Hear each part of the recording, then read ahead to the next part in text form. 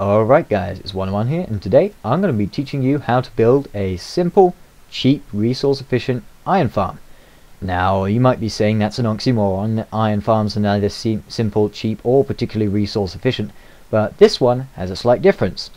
We are going to be using a groundbreaking new technique for stacking multiple villages into a single cell. Now, if any of you have done any iron farming before, you'll know that sounds a bit implausible, but trust me, it is possible. If you want a more detailed explanation as to how this actually works, you should check out another one of my videos. Link will be on screen now. Anyway, this video, we're not going to go into any of the technicalities, we're just going to go into implementation. So without further ado, let's get started. Okay, so first thing you're going to do is go to your spawn point. And this is where we're going to build in. For reasons I'm not going to go into in this particular video, this thing has to be built at your spawn point. I understand this might be a deal breaker for anyone who's playing on a big public multiplayer server, but if you're playing with just a dedicated group of friends or maybe in single player, then that shouldn't be too much of a trouble. I repeat, you cannot build this anywhere but the spawn point. I will not be held responsible for anyone who wastes a lot of time building this somewhere other than the spawn point. So, once you've found your spawn point, it's time to get building. So first thing you're going to do is you're going to tower up about 20 blocks. This doesn't have to be exactly at your spawn point, it can be within probably 30 to 40 blocks would be the safe limit. But I'm going to build it right at the spawn point just for safety. So first thing you're going to do is you're going to tower up, like I'm doing here, to a point where there's no obstructions in any directions, no hills or buildings or anything like that. Then what you're going to do is you're going to build a 21 by 21 plate.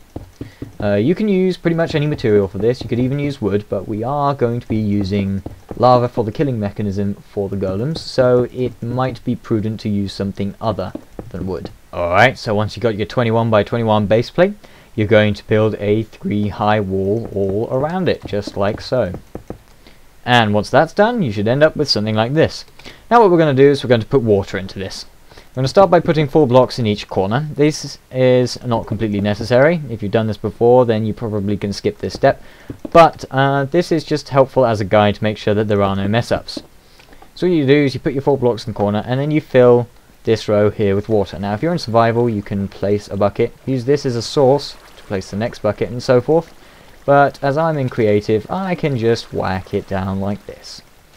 So you're going to put all the water in like so. And then you're going to do the corners. You should see that it meets all in the center, obviously. But now it's time to do the corners. And you're going to remove these 4 blocks and then place a water source here. And you're going to do that for each corner. And as you can see, it forms a nice continuous flow with no dead spots. So once all the water is in, it should look something like this. Now you're going to do as I do here. Build 2 high wall, 3 long in from the corner. Then you can leave 6 blank. 1, 2, 3, 4, 5, 6, build another 3, leave another 6 blank, build another 3, and you're just going to continue this all the way around until you have gone all the way around the setup here. And once all that's done, it should look like this. Next up, we're going to build the second spawning floor. Now all you have to do for this is put in another 21 by 21 floor, just like this. Be very, very careful not to fill up this area though. Alright, so I've done that, and as you can clearly see, I have not put any blocks here, because we're going to need to put some doors here later on. Anyway, the next step we've got to do is we've got to add a wall to this so we can put water at this level as well. And we're going to do this very simply with a 2 high wall, doesn't need to be fancy or anything like that. Be back in a second once this is done. Okay, once your 2 high wall is on, all you need to do is put the water into this floor exactly the way you did the floor below.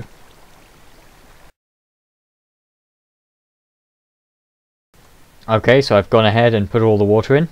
Now what we need to do is we need to build the plates where the doors are going to sit. And to do that, we are simply going to build out in front of each of these door sections, like so. And we're going to build out 4 blocks. So 1, 2, 3, 4. And just continue this all the way across. And again, we're going to do this on every single side, because obviously we need doors on each and every single side. So I will be right back once that is done. Okay, so with all the door plates now on, it should look something like this. Next up, we're going to build the holding cells for the villagers. So we're just going to build out 3 here, and then we're going to add a 2 high wall to this. Now I'm just going to put the villagers in here with spawn eggs, but if you were doing this in your legitimate world or on your legitimate server, you would use a minecart from a nearby village, or you'd bring the villagers through the nether to get them here. So you'd put them into this area, 4 in each of these areas, and you would wall off all but the 2 ends, like so. Oh, I just walled up the end there. Then what you do is you put water here, and then you go over here and put water here as well. And then this way you can seal them in completely, and they are completely safe, and they won't glitch out because the water prevents them from pushing each other into the walls. Of course, you have to build and populate one of these villager cells for each of the 4 corners. As you can see, I've just got the 4 villagers in each one. They're just bouncing around in there. And those guys are simply going to make this a valid village, or valid villages, should I say, eligible for golem spawning, which is very important. So now for the fancy part, which is going to allow us to put more villagers into this cell and thus make it much faster than a normal one. And it's very important that you do this exactly as I say.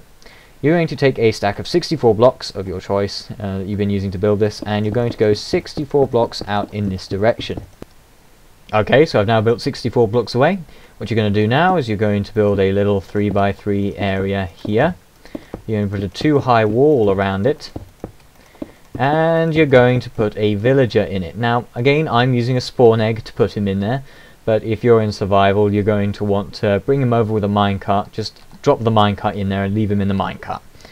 So once that's done, you need to do this again 3 more times, 1 for each side. So I will be back in just a moment once I've done that. Okay, so once that's done you should end up with an odd starfish looking thing like this. Anyway, now is the time to make sure that any nearby villages have been cleansed, because we don't need any more villagers now. So if you have, if you've just gotten to this point and you've been using a village that's very nearby to fill this thing up, then you're going to need to go to that village and remove all of the doors, because you do not want that village interfering with this thing. Okay, so once you are completely sure that there are no nearby villages or wooden doors to mess this thing up, it's time to begin the defining of the villages. And this needs to be done in a very specific order. So what you're going to do is you're going to pick one of your limbs first, and you're going to label it limb 1. And then you're going to go to the very end, and you're going to build a little door setup like so. Just a little block shaped like that with a door in it. And basically what this is doing is this villager is now looking at the door because he sees it as a valid village, because this door sees more skylight on one side than the other. I'm not going to go into what the game considers as a house at the moment, but just take my word for it and do this. So once you've done that and you've labelled it 1, you're going to go to the next one. You're going to label it 2, and you're going to do the same thing, and then you're going to label the next one 3 and do the same thing again, and so forth until you've gone all the way around. So I'm going to go ahead and do that now. I'll be back in just a second. Okay, so I've defined each little outer village in order. So this is 1, that's 2, that's 3, and that's 4. And provided these are labelled, you can't really go wrong. So the next step is a fairly easy step. We're just going to put doors in all of these sections going all the way around.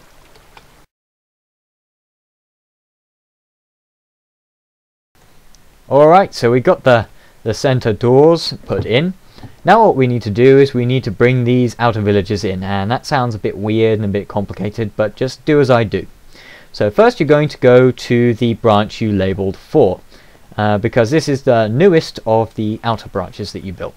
You're going to build 2 blocks out here and place a door there. And once you've done that, then you move to the middle and place another ring of doors outside this one. You might be saying, 101, you can't just add more doors to it, that's not going to make it faster.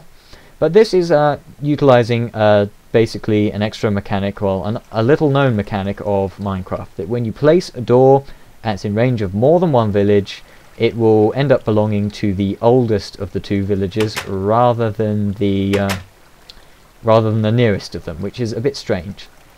But that is just the way it works. So I'm just putting in this ring of doors.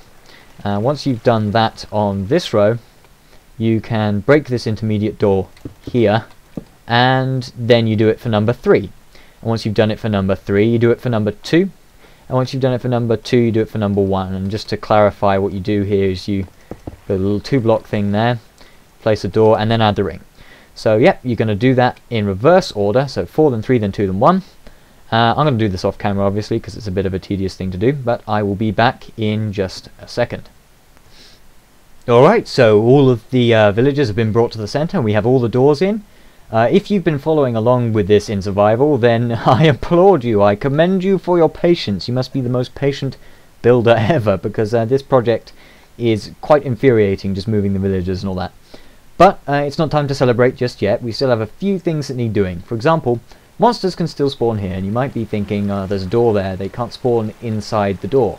But the fact of the matter is, a monster will spawn anywhere where his bounding box is not interfered with, and obviously I can stand here, and my bounding box does not intersect with these doors because I can move, so a mob could spawn there. So what we want to do is we simply want to put some sort of light source. I like to put them above. You could use torches, but if you want to be absolutely sure, then just light stone over it like that, and that pretty much protects it completely against any spawns.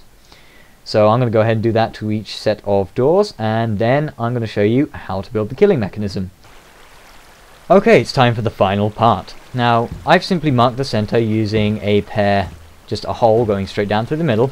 But once you get down here, you're going to build 4 little lines coming down from the ceiling, surrounding a 3x3 area where the golems drop down. That's actually sufficient to hold the golems in because they are 2x2 at the bottom. Then what you're going to do is you're going to build a ring around this like so. And this is going to control the redstones which control the pistons that prevent them from falling into the lava. So you're going to put a ring like that, you're going to put the redstone on the ring like so. You're going to put pistons on the ring behind these blocks. And now you're going to do a standard torch tower coming down from this corner. So very simple, alternating torch and then block like so. And this is going to allow you to control whether or not these pistons are extended from down there. So if I just get a button quickly, you can see that if I attach the button here and push the button, the pistons open and then close again. Okay, so now that we have a little valve that the golems can build up on top of, we now need a mechanism that's going to kill them when we press this button. Now you can clearly see that the golem's going to be stuck on top of those blocks, and when we press the button they're going to fall. So what we're going to do is we're going to do a dirt cheap, quick and simple lava killer.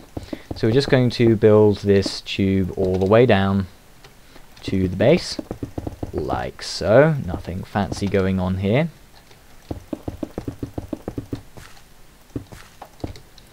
And at the very bottom what we're going to do is we're going to have a water stream for collecting their items, obviously. So we're just going to build this shape, as I do here. I'm going to replace the ground with bricks, just because that's professional. So that's a very simple water stream setup. Now we put a sign here, and 2 water streams. Ooh, that's not what I intended to do at all. Anyway, that brings all of the items which fall here to a point where we can simply pick them up. Now we need a mechanism that actually kills them, so we're just going to use a straight up lava killer. So we're going to raise this little wall up another 2 squares, like so, nothing fancy. And we're going to put signs in here. And what these signs are going to do is they're going to hold up the lava, so the lava doesn't contact the water and cause troubles. So once you've got your grid of signs in, you can simply place the lava down and it will flow out over the signs. Now any iron golem that falls into the lava is going to burn and die, and because he is 3 squares tall, his head sticks into the lava and he takes damage. And his items will come out here for you to pick up and enjoy. So, last thing that needs doing now, simply break these holes so they are 3x3 so Mr. Golem can fall down. So I'm just going to quickly do that. And now I'll demonstrate the thing working. Now this will take a little while to kill them, but they will die and their items will come out and you can pick them up. So there you go, a fast, cheap and very effective iron golem farm for your single player world or private multiplayer server. Again, if you want to build this on a big public server, you might want to get permission from the administrator first, or get some protection for it, because it might get wrecked. But other than that, it's a very nice design. I think it's perfectly viable. So yeah, that is about it. A couple of other notes though. You can stack this vertically before you ask, because I know someone will ask. You can build another one of these 70 blocks or so above, and then another one above that, of course, for even more spawning power if you really need to. But you don't really need to, because this thing will continue to work even when you are away from it. It'll continue to spawn golems when you're tens of thousands of blocks away, because the spawn chunks in which it has been built, in which it has to be built, never unload, so it'll continue to work even when you're not there. So that'll be about it. I will leave a download link in the description for this particular save file, so you can come and take a look at this. And I also suggest, if you want to know a bit more about how this whole village stacking thing actually works, you check out another video I made entitled Iron Golem Hyperspawners, which goes into a bit more detail as to how all this actually works. So yeah, that'll be about it. I hope you enjoyed the video. If you did, don't forget to leave a like, and of course rate, comment, or perhaps even subscribe for more epic builds and tutorials in the future. That'll be it for today. I will see you guys next time.